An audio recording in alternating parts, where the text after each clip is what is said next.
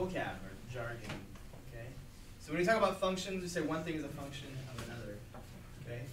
I've asked a few groups, I don't think all groups, to figure out a way for this to come out in minutes. Okay. Or we can say hours. Let's just change it to hours for now. Hours. Okay. So the number of hours you get is a function of what? 4/3 x equals y. Okay, so that's how you figure it out. But when we say, and I want you to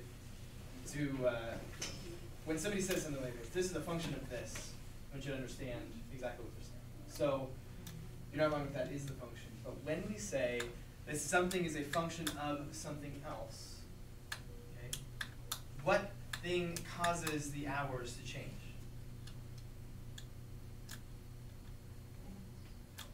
Which represents money. Okay, so the hours you get is a function of, right, the value of the hours is affected by, is caused by, is decided by, is a function of money. However many hours you get is decided by how much money you put in. It's a function of money. Okay? So that is just to say that if I know the amount of money, that will tell me how many hours I get. Right? Okay. So together we're going to write a function in function notation. I'm going to start this way. So what letter could represent the time you get? And let's be a little bit creative, a little more creative than, say, y. What letter could represent how much time? T for time. Why not? T for time. So how about T? What letter could represent the money that you pay to somebody new? M. M for money. Why not? Okay.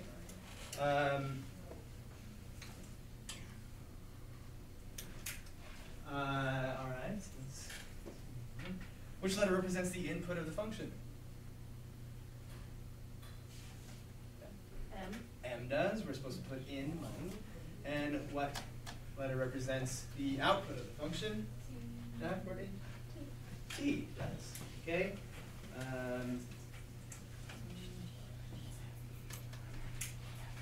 So T does. T represents the output of the function.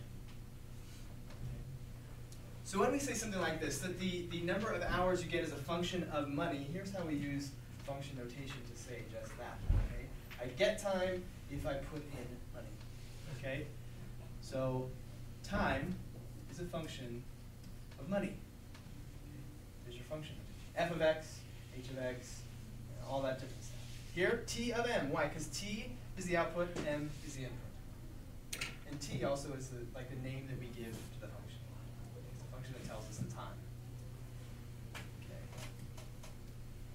So we're going to use function notation. Function notation, T of m equals, okay, T of m, or what most of you have written as y, equals what?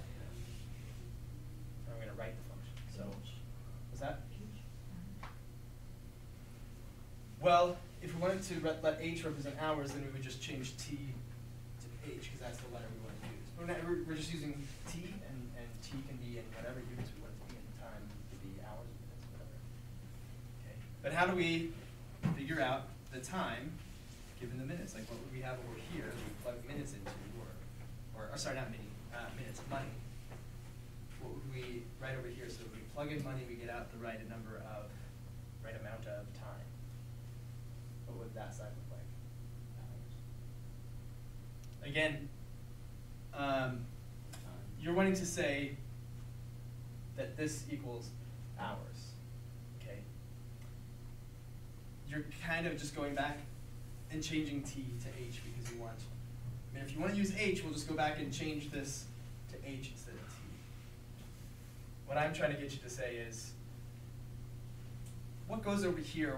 What's the calculation that I plug m into? What do I do to m to figure out what the output is? This is the output. This is h. If you want it to be h, but you just change this to h.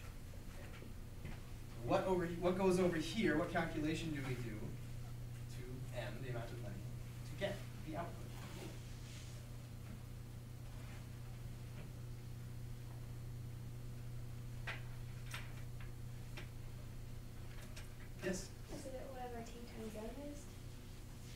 Okay, so let's clear this up. So let's go back to here. The number of hours you get is a function of money, right? The amount of money that you put in. What does that mean? What am I saying there? What's being said when we're saying the number of hours is a function of money? What does that sentence mean?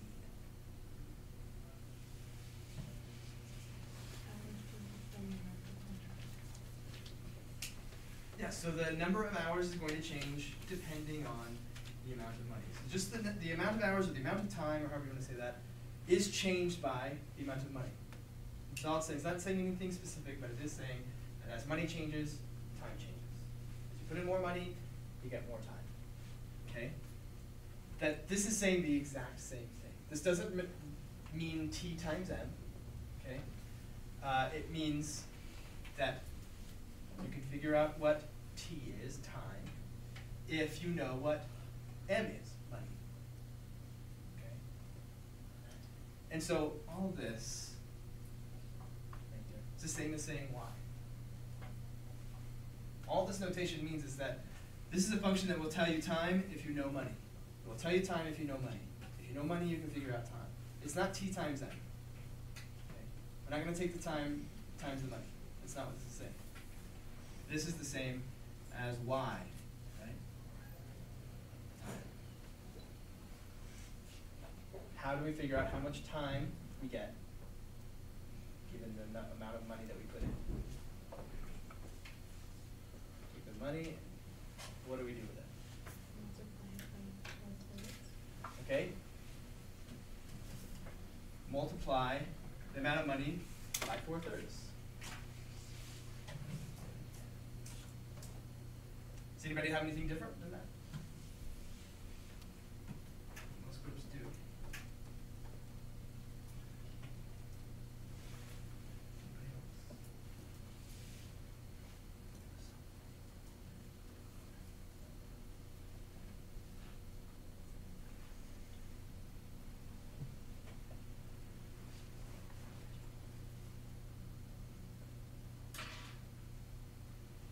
Yes?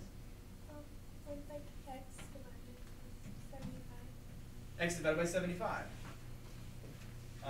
So you have this function.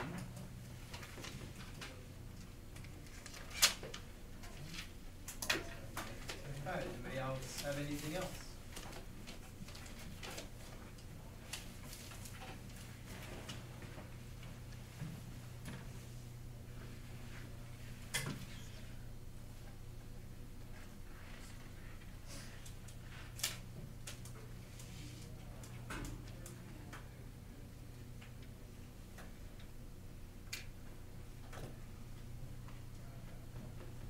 Anybody has anything else?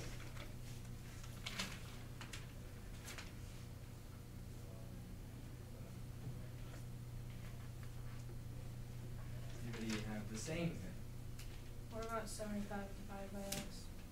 Okay, 75 divided by x.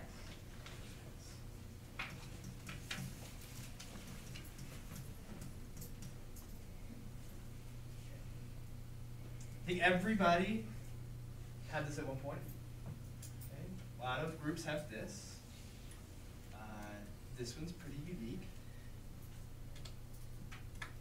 Sorry, I'm going to now change the x's to m's because we decided that m would represent the amount of money. So how can we tell if this function works, this function works, this function works? How can we tell?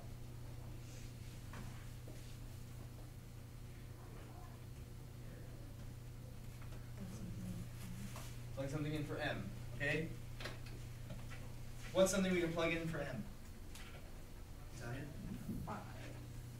We could plug in 5. 5 for what? 5 for Represents 5 what? 5 5 cents? Yeah. Okay, we could, absolutely. We should be able to plug in 5 cents. Now, do you know what you should get out of this meter when you put in 5 cents? You should get 15. You should get 15 minutes? 15 minutes. Do we know that for sure? You feel real confident about that? Or this, I mean, in, let's start with one that, I mean, you might be right, but let's start with one that maybe is more, like, right up front. Like, right from the get-go, we know we should be able to put in what? 2, 3, 15, or, no, 3 halves for n. Okay. So, how about 150? We should get out 2. Okay. You should be able to put in $1.50 and get out 2. All right. If we're going to put in $1.50, we should probably use 0.75, 0.75. Okay, in terms of the number of dollars. So we should be able to put in 1.5 and get out 2. So let's try that. If we put in 1.5 into this function, do we get out 2? Go ahead and put in 1.5 into this function and see if you get out 2. And grab a calculator or write it down, go participate, get engaged, put in $1.50 into that function, and see if you get out 2.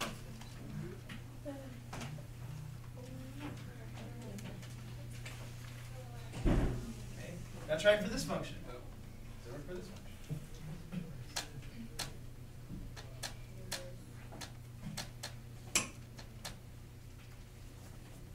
So we try for this function? Try if it works. Does it work?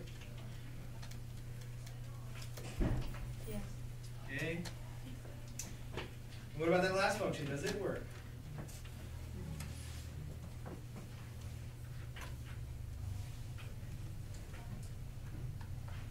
Does it give you 2 like it should?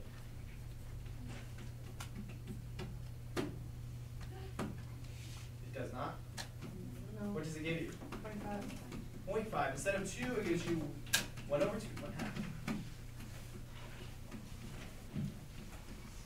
Well, I mean, not that we can't work with it, we couldn't fix it, but just in the interest of time, that doesn't give us an output for a known input.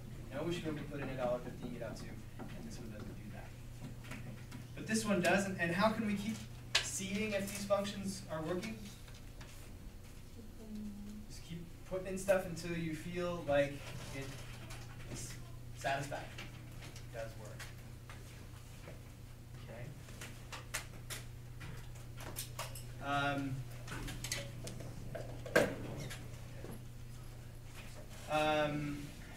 How about this?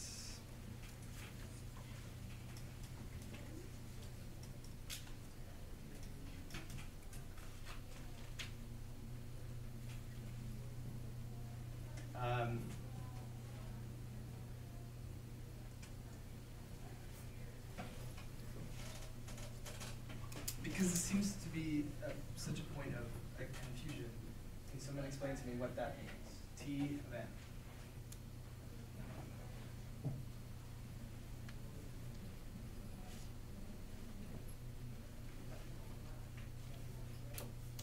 Just T of n. Right?